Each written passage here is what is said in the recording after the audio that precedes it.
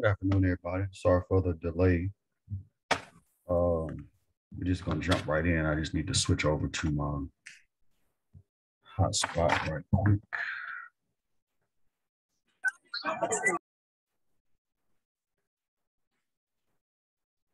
1 second.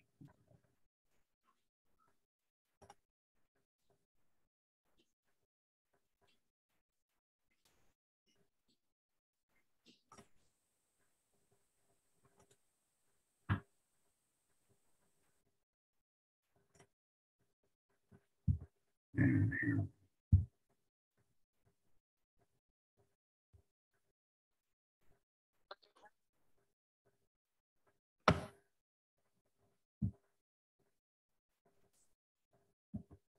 All right, so we were supposed to have someone present that last problem. The wrong notes. The last limited reactant problem. So do we have a volunteer for that or somebody who can help walk us through that? Let me go ahead and share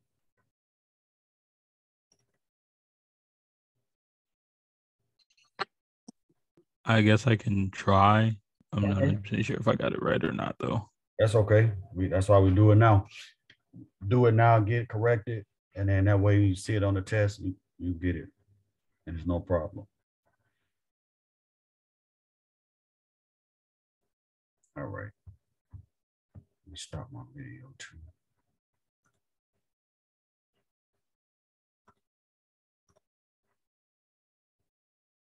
Get out of here. All right. Go ahead. Do you want to walk? You want to just tell me what to do, and I'll write it down, or you want to annotate the screen yourself? I can just tell you what I did. Go ahead. Give me first step. Okay, so to figure out the percent yield, we need actual yield over theoretical yield. Okay. So because we get that the actual yield of the reactant is 75 grams, all we need is the theoretical yield. So therefore, we have to find the weight of what we would get for the weight as of the CH3OH, right? Yep. So that's the actual yield that they gave us. Good. And we want the percent. So you said that's actual over theoretical times 100.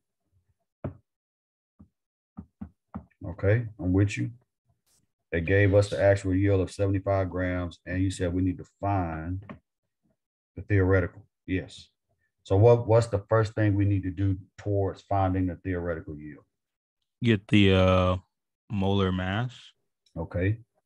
So molar mass of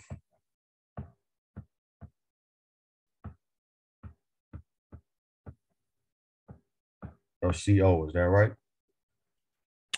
I didn't even know what I got it for the CH3OH. Well, we're gonna need that too. Okay. So let's say that. So molar mass of CO and methanol. What did you get for this one? I got, what did I get? 32 grams. All right, good. And CO will be 28 grams. Yeah.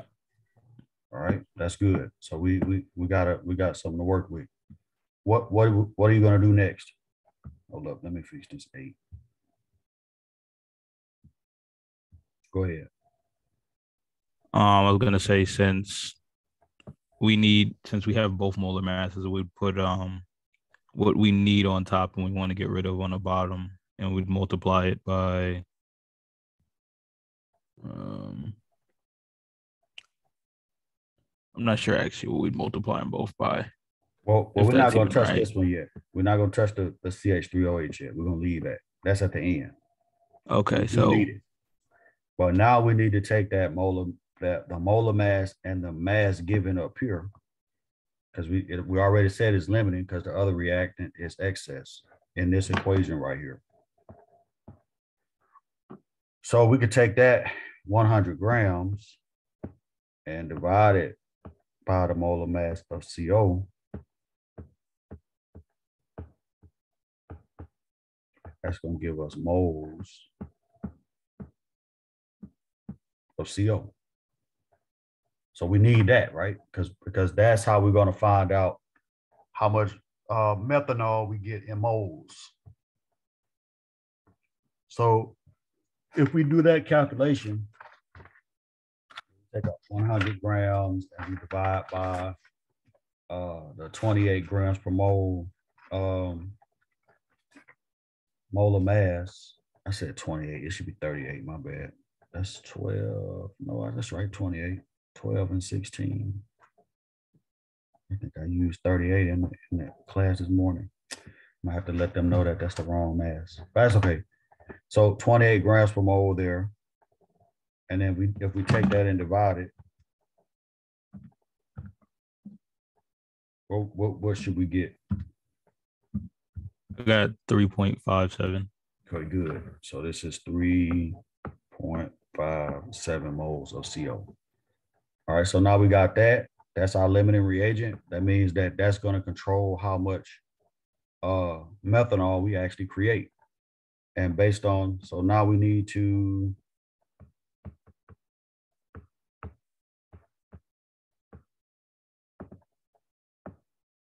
use that, our stoichiometry.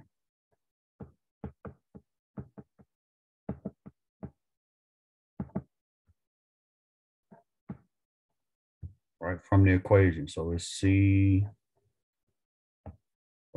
plus H2 going to CH3OH, and there's a 2 here, but it doesn't matter because the limiting reactant and the CH3OH, we're going to look at those two. I heard you say something earlier. You want to find, you're looking for something and you're going to put that in the top, and then what you want to get rid of, you put in the bottom.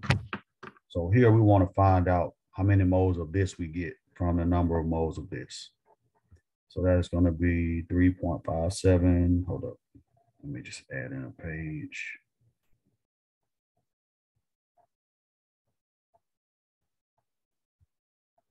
All right, so that'll be 3.57 moles of CO.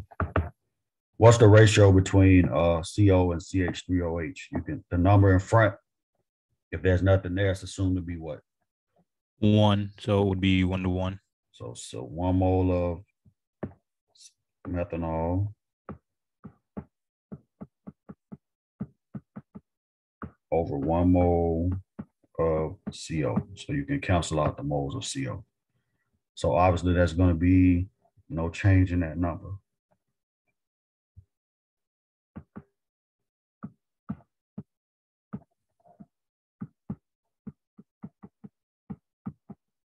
All right, so that's that. Now what would you do? You got moles of CH3OH, but you need grams to get the theoretical yield. You got to do molar mass again. So you want to take that molar mass of 32 grams per mole.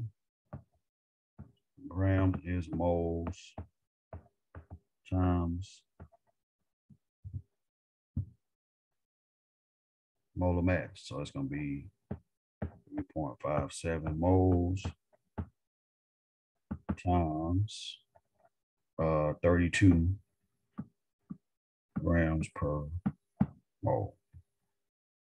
So this is going to be 3.57 times that.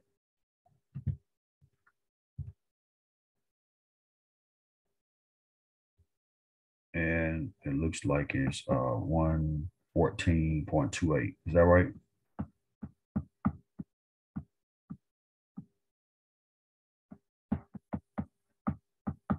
Yes, sir. That's what I got.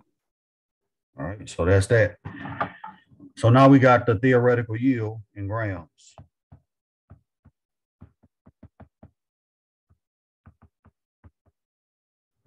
And based on that, we can find the percent yield, because it gave us an amount up top. It gave us 75 grams that actually got made. So we can find percent yield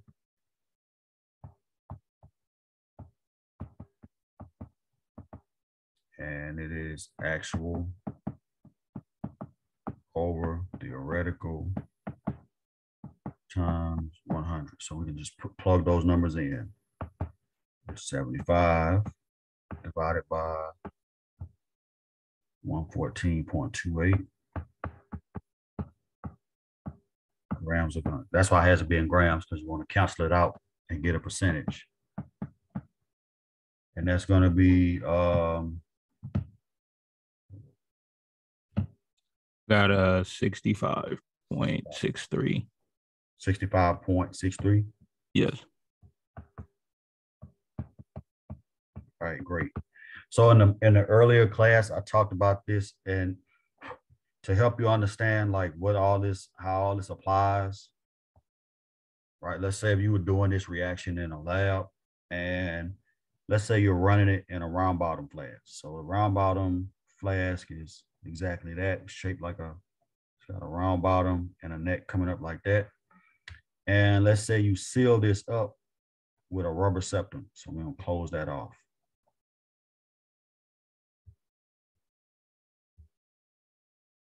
So this is your reaction vessel. And then you put a septum on it to seal it up. Right. And so what you're doing, what you're going to do is you're going to pipe in through basically a little, either a cannula or like a needle with the hose on the end of it connected to some gas source, right? Because both CO2, I'm sorry, CO and H2 are gases, right? So this is CO plus H2 going to CH3, right? So you're going to have a tube coming in here. That's going to be H2 gas. And you'll have another tube coming in from the other side. It's going to be CO gas, right?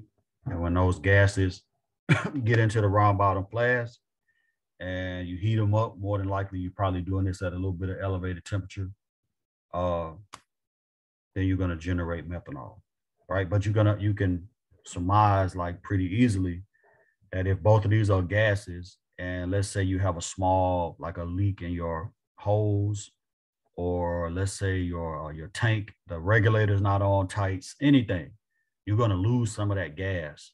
And so when you get a 65% yield like this, right, it's not horrible, but it's also not ideal either. So 65% is decent, but when you think about how this reaction is happening, you're probably going to lose a little bit of gas when you're adding it. So you're probably going to lose some star material. So you have to justify that.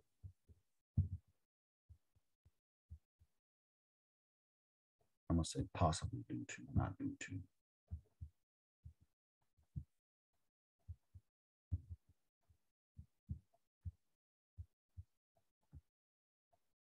So loss of start material.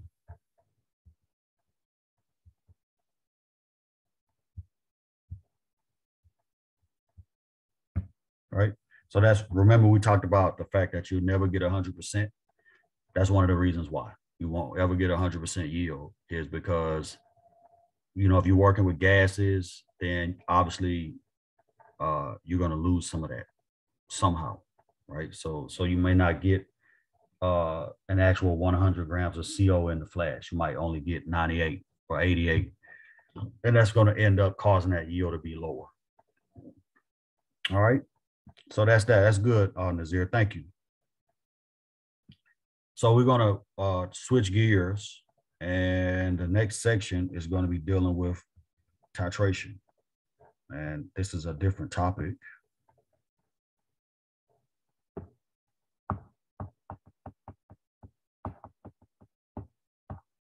And with titration, that particular topic we're dealing with, it's an analytical technique. All right, so what we're doing, and I'm going to show you a video first, but this is actually a technique that goes by the name of volumetric analysis.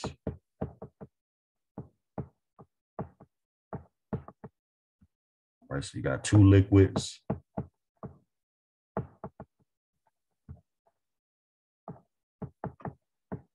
But you have one with unknown concentration.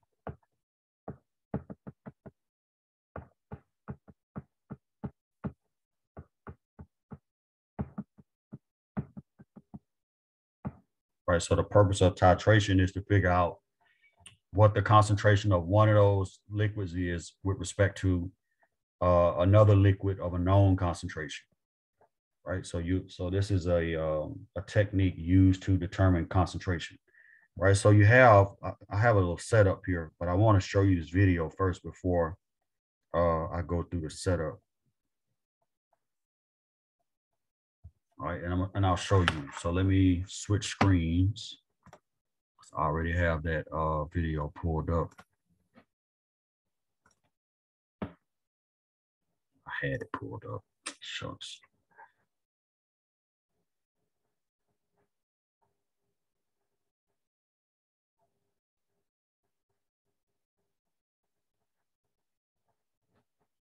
It's on YouTube looking at this thing this morning. I intended to save it, but I closed everything out before I started Zoom so it wouldn't crash.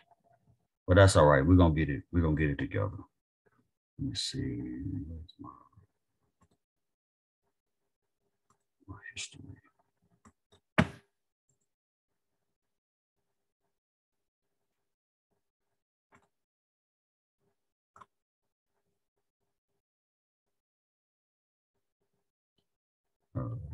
Right there.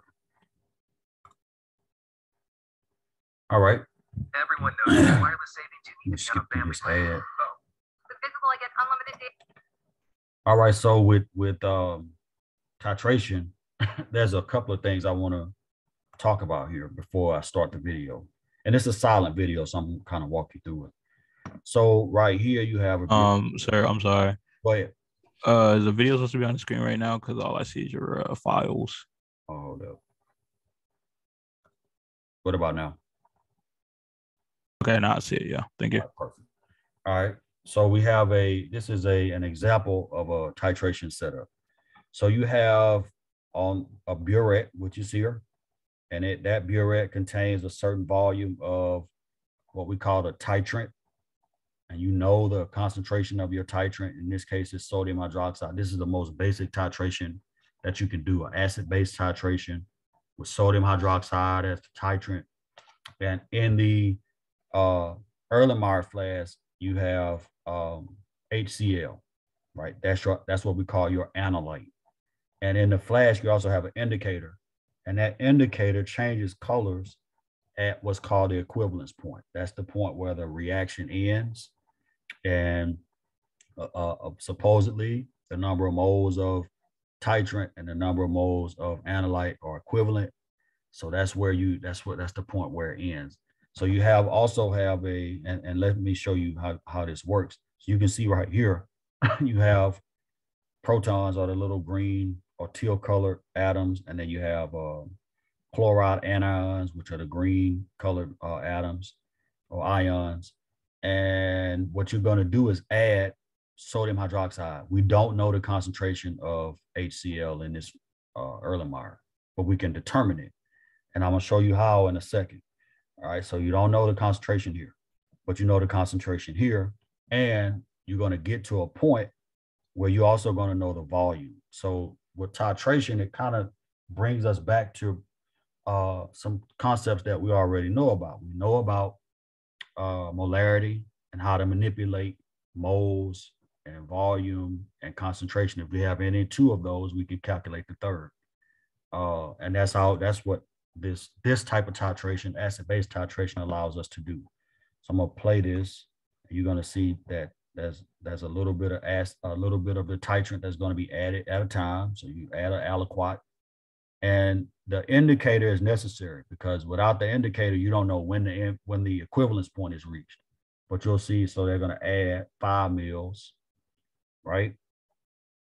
And nothing happens. It hadn't changed colors. Then they add another 5 mils, and you can see right here the pH is changing, becoming more basic.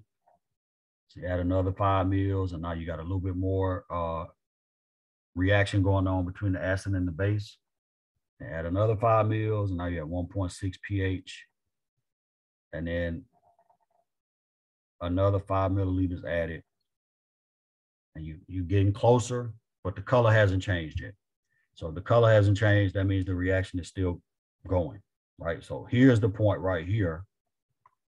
And I don't know if you can actually see that, but the color goes to a pale pink color and the pH goes to 7, right? So what that means is that this is now neutral. There's no longer any acid-base chemistry going on. And the all the protons have been picked up by the hydroxyl anion from NaOH. And then the sodium cation and the chlorine or the chloride anion, they are all in solution, right? So at this point, we started out at 60 mils of HCl, and then at the equivalence point,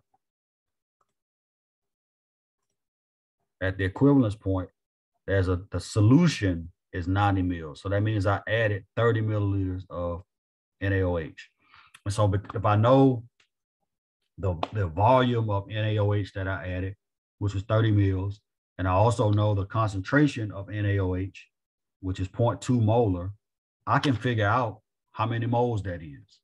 And once I figure out how many moles that is, I can use that number of moles and the balanced equation between NaOH and HCl going to NaCl and water. I can use that balanced equation to figure out how many moles of HCl is there and figure out the molarity of the HCl. All right, so with that being said, let's go back to here, and I'll send you this link when I send this out later on today.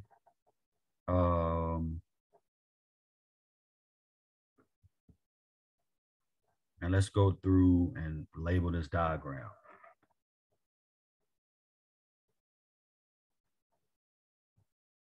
Right. So we have basically the titrant, which is here.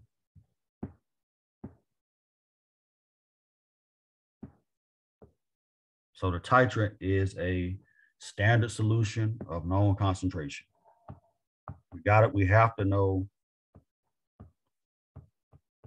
the concentration of the titrant. Otherwise, if we don't know it, then we can't figure out the concentration of the analyte. So that's a standard solution of known concentration.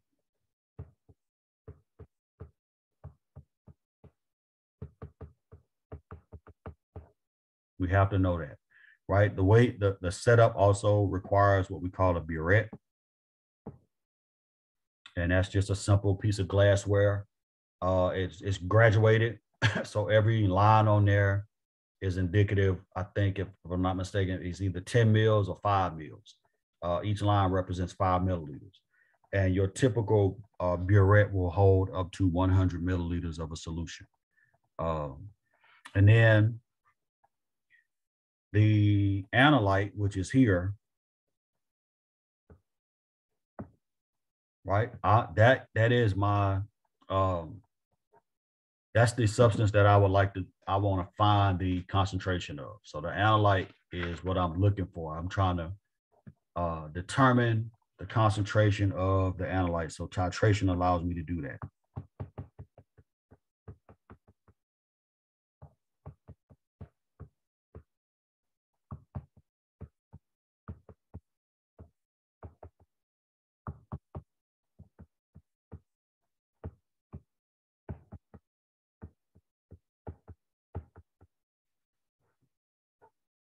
All right. So my analyte is there. And then after a certain point in time, that indicator that I use, because I have to have an indicator in the solution with the analyte, that indicator is going to cause this to change colors.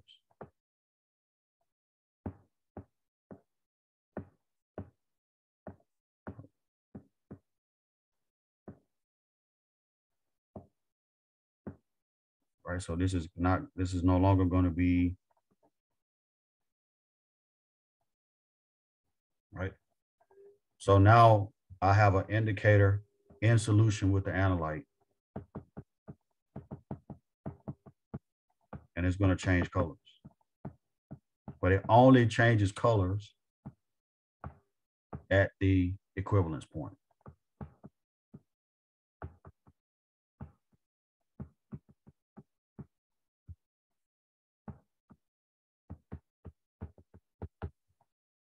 Right, only changes colors at the equivalence point. And what that indicates is that that's the end of the reaction.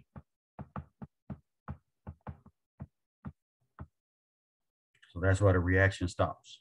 When that analyte solution, when the indicator changes colors, that tells me that the reaction is over. And then what I need to do at that point is go back to the burette and measure how much titrant I added. So there's another piece of information here that we can kind of give you. And that is that in the burette, and you probably have remember this from CHEM in high school, you have a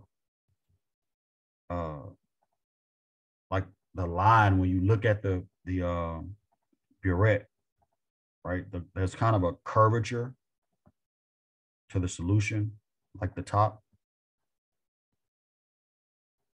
Get this pen to work. There's kind of a little bit of a curvature there. So that's where you read from. You don't read from the top part of that curve. You actually read from the bottom of it.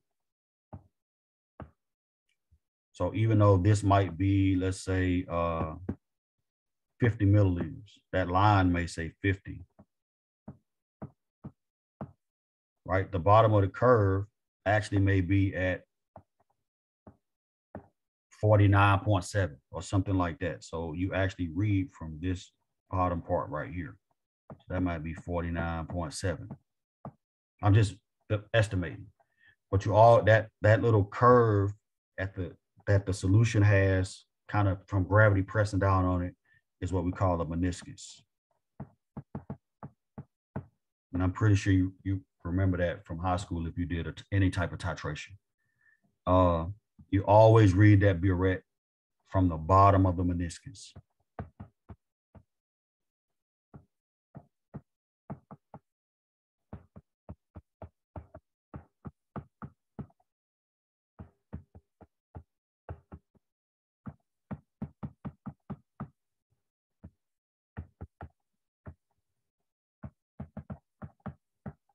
Right, always. That volume, after you've added so much of your titrant, the final volume is what we call the endpoint.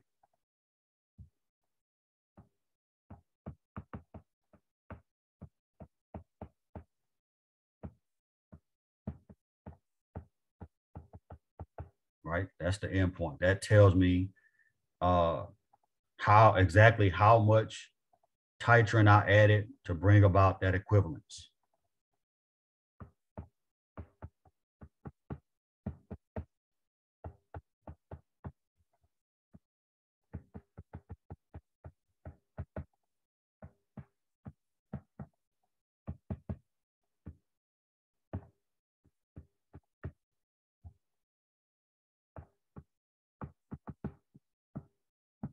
Right, so it tells me what the volume was, how much of that titrant it took to get to that equivalence point. Right, so all this little setup, this titration setup is standard. I think we have a titration lab that we're going to do because we're almost at the end. I think we got 2 experiments left before we're done. But we're going to do lemon and reactant next week, and I think titration the week after that.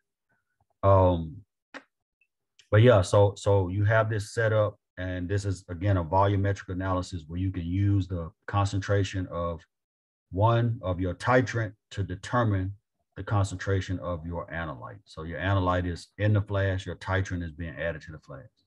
So let's do an example. Any questions about that, by the way, before we go any further?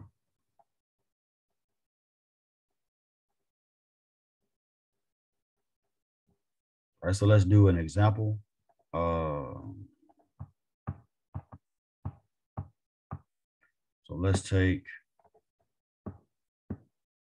HCl, just like we did, just like was in the video, plus NaOH And that's going to, this is an acid-base reaction. So it's going to give me a salt, which is NaCl plus water. All right. And the HCl is going to be my analyte. The NaOH is going to be my titrant. And we're going to figure out, in this example, we're going to figure out what the concentration of HCl is. So rather than writing out the whole problem, I'm just going to give you the information. So that we have the analyte is a 50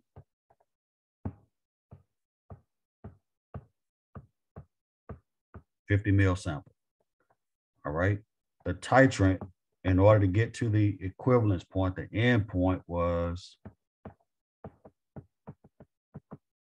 35.23 milliliters. And the concentration or the molarity is 0.250 molar. So we really know everything we need from that. So the titrant, the amount added was 35.23. And then it has a molarity of 0.25 molar. And then for the analyte, that sample is a total of 50 milliliters. So that's 50 mils of analyte in that Erlenmeyer flask. So what we want to do with this information is to determine the analyte concentration.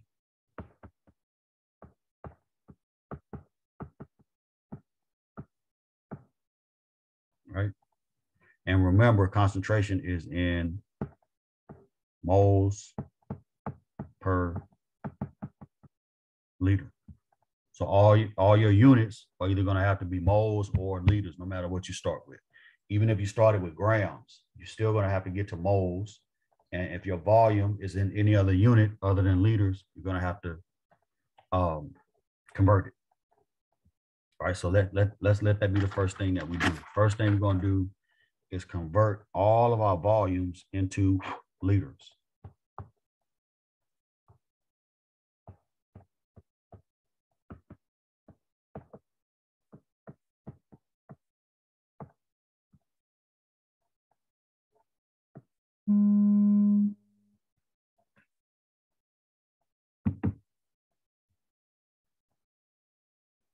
Sorry about that. Everything to liters. So we got, for our HCl, we got a 50 milliliter sample, and we're going to convert that into liters by using a conversion factor. 1 liter is 1,000 milliliters. So that's going to cancel. So that ends up being 0.050 liters. And then for NaOH, same thing. It's 35.23 milliliters. And we're going to do the same thing times, excuse me, 1 liter over 1,000 milliliters. So that's going to be 0.03523 liters. So now we got our volumes where we need them, which is great. Now what we need to do is convert the amount of NaOH that we added into moles. In order to do that, we need the concentration.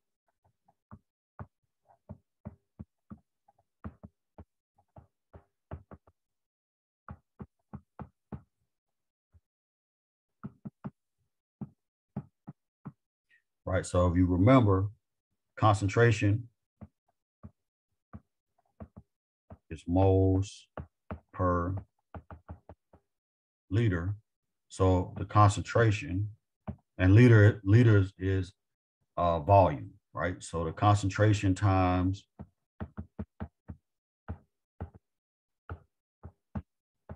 the volume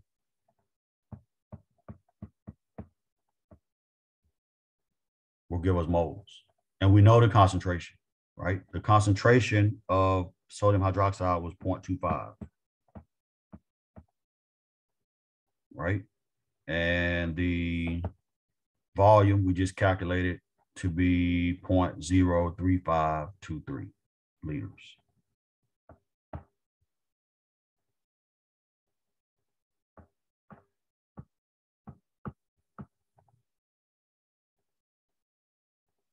All right, any questions about that? So liters are going to cancel. Let me go ahead and swap this out and put moles. All right, so the liters will cancel here. We're left with moles. Can somebody calculate that real quick?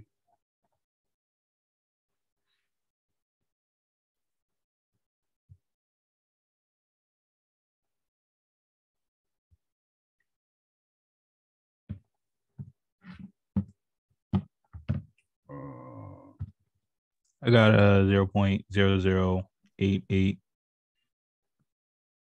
Okay, 0.0088. And that's moles of NaOH. All right, now we're in the home stretch. We need to find out how many moles of HCl reacted. And we can do that because all we need to do now is take that balanced equation and find the stoichiometry between HCl and NaOH and convert one to the other. So let's write the equation out again. We're going to use the balanced equation.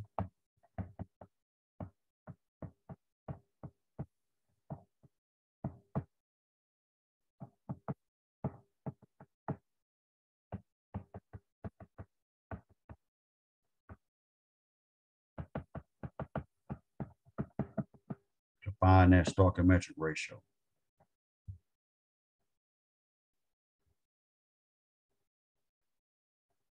All right, so balanced equation, get down here. We're going to use that to find the stoichiometric ratio. So let's just write it out again. It is NaOH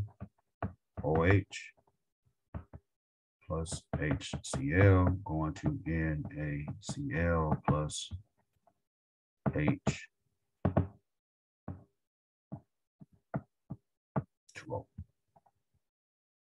Right? It's all balanced. So what is the ratio of NaOH to HCl? For the coefficients in front of the substance.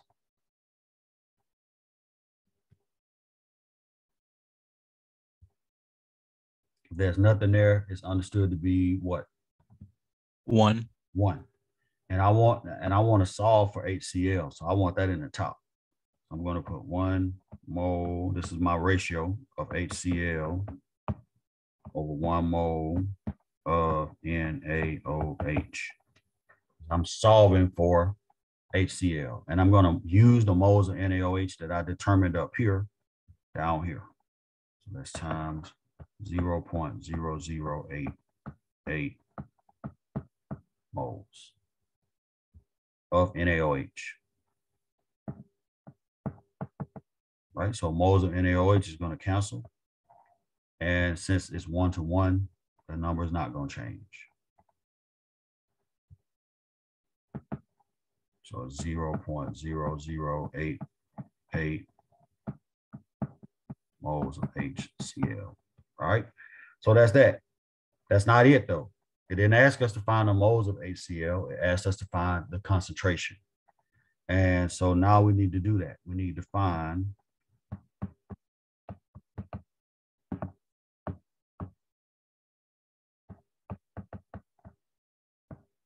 the molarity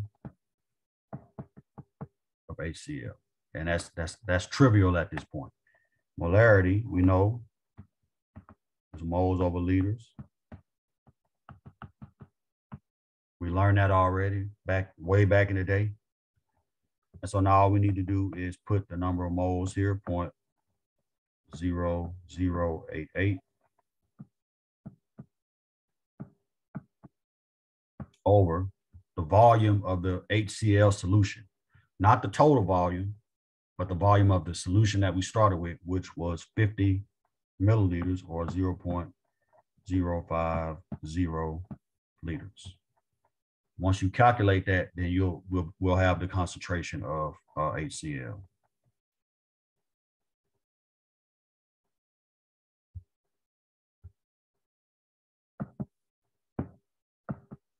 All right. Anybody got it?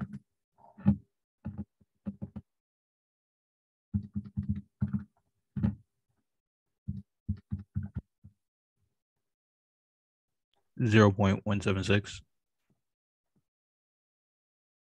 Yep. And that's so this is my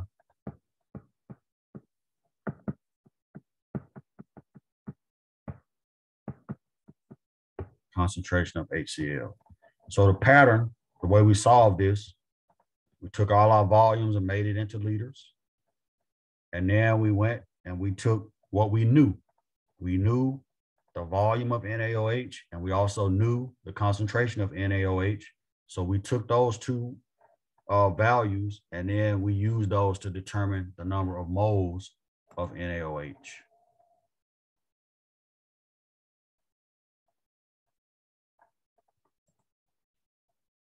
All right, and then once we figure out the number of moles of NaOH, we use that, and we use that to find the number of moles of HCl, right? Because in the balanced equation, we just took the stoichiometric ratio of those two and solved for HCl.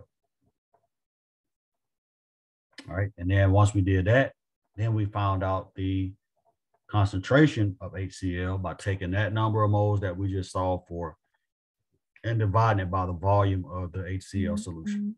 And any titration problem is going to be the same way. They're all going to have